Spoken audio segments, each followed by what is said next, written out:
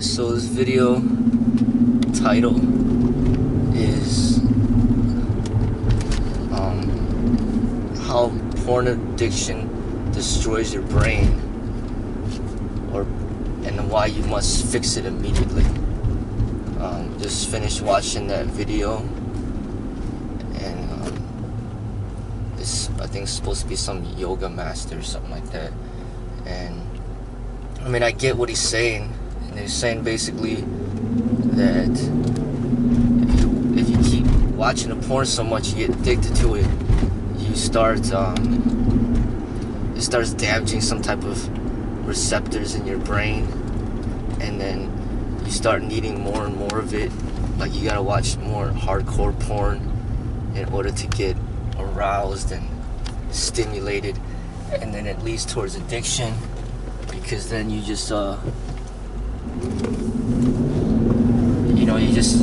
you have to keep watching more and more of it, and then it could lead towards certain fetishes or something like that, where it says something like your brain is not designed to be able to look at like 30 different women or more like within an hour or something like that, and it's something where it doesn't process it all the right way, and then it starts damaging certain receptors, and then it leads people towards like not enjoying like more basic things as much. So basically, you have to keep watching the hardcore porn, and then regular porn or whatnot is not good enough. So it's saying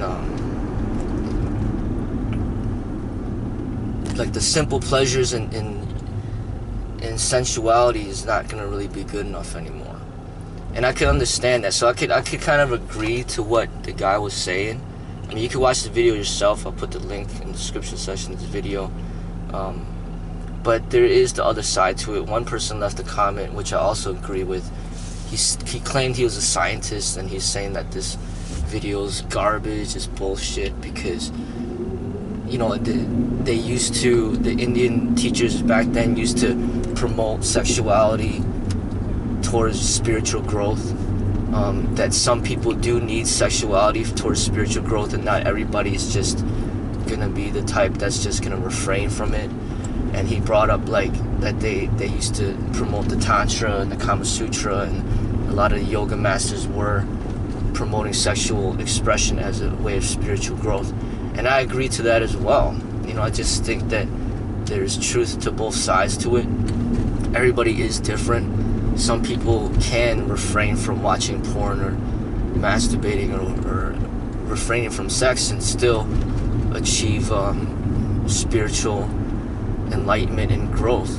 But then there are people that are very physical, and they need a lot of affection, and they need to express their sexuality, either through masturbation or through intimacy, in order to achieve spiritual growth as well.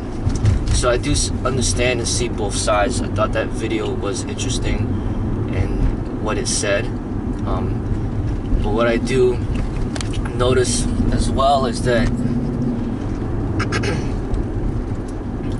the problem is when you're watching porn, it's pretty much like when you don't watch it and then you're sexual, you end up in that motivation to connect with another human, another female, or whatever the case may be, and express that intimate side with her. But if you watch porn a lot and then you already are sexually released or whatever, and you're satisfied, then the motivation is not as strong, and then you're not putting as much effort to try to meet like a real person. You're being dependent on the machine of porn, the videos, opposed to connecting with another human. And I think that's one of the major issues with porn that is very self-evident. It's kind of like somebody who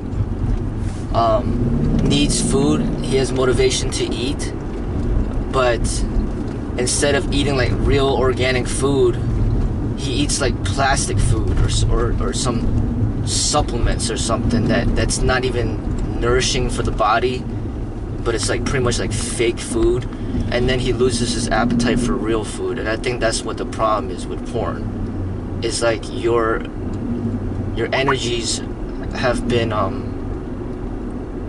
you know, pretty much, it's already been put into something that's fake, and then now you don't got energy for something that's real.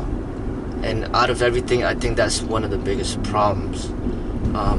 Intimacy, I feel, should be shared with the right person, and it's not easy to find the right person. It could take years or decades or a lifetime, and because you can't find the right person, it's easy to just kind of depend on porn and use a machine instead, to try to satisfy those deep urges or that inner desire to find the right person. Because all you gotta do is turn on the computer and go on the internet. It doesn't really take much effort. You could get access to thousands of pornographic images and videos within a matter of minutes. Just get a hold of the technology. But to find the right person to be with, it doesn't come so easy. So I think a lot of people, you know, they don't want to put in the effort to look for the right partner. But at the same time, a lot of it is lost. I mean, you just cannot fall in love with the machine. You know, there's no emotions there. There's no intimacy there. There's really nothing there. You know, the machine can't, you know, it can't kiss you back or hug you back or basically fulfill what a human would be able to do. So it's porn. You know, look at all the senses. You know, there's 5 senses. Porn is giving you the sense of the visual and maybe the audible, maybe. But it's missing the other sense receptors, you know, and that makes it just 2 of the 5, you know, of the total experience that intimacy can bring. So that's already indicating that maybe, you know, just 40% compared to the 100%. So if you get to something that's 100% pure, like real intimacy, then the 30% or the 40% is just not going to be comparable to the 100%. So when you meet with somebody, you connect with somebody, and you experience something completely real, it's going to be much easier to drop the addiction to pornography, because now you have 100% of something pure, and then the impure is no longer necessary. You know, so it's just like, bring it back to the food situation. You're eating like really, really good food, like 100% real food, then the fake food, you don't really need it anymore. You know, now, you know, your energy has been put into eating real food, and that has satisfied your hunger, and you don't need the fake food anymore. So I think porn, I'm not gonna say to completely stop watching it. I mean, if that's what you want to do, then fine, but at the same time, just pay close attention to realizing that that's not what's real, and that you should still put forth effort towards finding and connecting with what's real. And when you do connect with what's real, then dropping the pornography should happen on its own. I would also say to also experiment. You know, if you watch porn all the time already, then try to experiment with yourself and see how your life would be without watching it for a period of time. Maybe like 3 months, 6 months, or even a year, to see the difference of how you feel and how your mind and your brain will react to that, and how your energies might change. and compare, like, okay, am I happier watching this, or am I happier not watching this? But I can guarantee you, you know, you meet the right person, you're gonna be happier with that partner than you ever will be, you know, watching porn and things like that. You know, I can tell you that for sure. Once again, I said, you know, you get to something completely real. The unreal, just, there's no comparison anymore. But when you don't encounter what's real, then the unreal may seem to be, it may seem to be good enough for that moment. So it's similar to the food once again. You eat junk food, it's better than no food because you get at least something. But if you eat like really healthy food, really good food, then the junk food seems to be disgusting, and it might make you even throw up before you even seen it, and make your stomach turn. You know, or like just remember getting food poisoning, how that made you feel. That can make you feel, you know, every time you see that food again, you could, you know, it'll make you feel like sick inside. You know, so like the real is what we should always be going after, and porn obviously clearly is not real. You know, you got porn stars that might have passed away like 20 years ago, 30 years ago, and then, you know, you're still watching their videos and you're still masturbating to images and videos of somebody that doesn't even exist anymore. You know, they're in the cemetery right now. They're still masturbating to their videos. I mean, it's clearly not real. I mean, it's a machine, you know, and we should always strive towards the real. Not everybody's gonna be able to find it, but that's where the key, you know, to, you know, that's where truth is. It's the real. So we should always put effort towards that.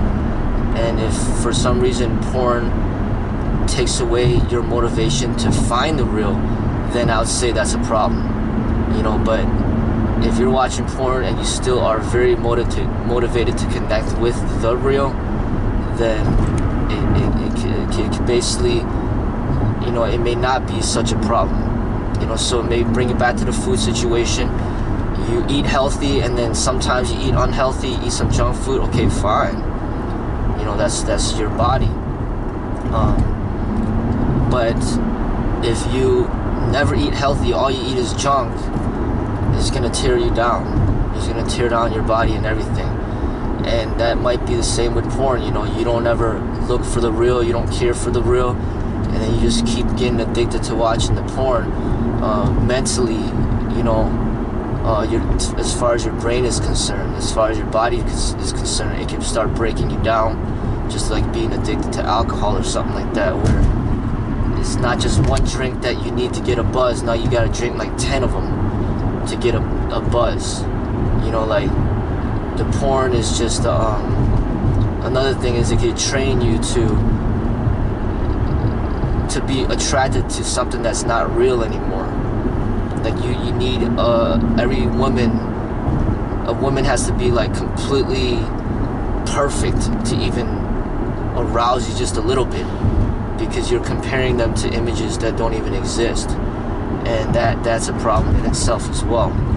Then you start holding women to certain standards that are not even achievable. You know what I mean? Like, you expect them to look, you want them to look fake. You're not even happy with how a woman really looks. You want them to look fake because you've been looking at images your whole life, and you're comparing them to an image. You're not even comparing them to anything that's real anymore. And that becomes a huge societal problem in itself. So there can be a lot of problems associated with it. But at the same time, I'm not going to say to just completely disregard it and suppress it. But I would say to try to understand it. You know, just understand that energy. And once again, keep going towards the real. Because I think, you know, that's going to be where the true happiness will come from. You know, porn will not make you truly satisfied and happy. If it did, then there'd be a lot more happy people out there in this world. But it's not. That's not where it is. You know, people need they need real love. They need a real connection. You know, with another human being, not with a computer screen. You know, so. But that's all I gotta say. You want to add anything? I love what you shared.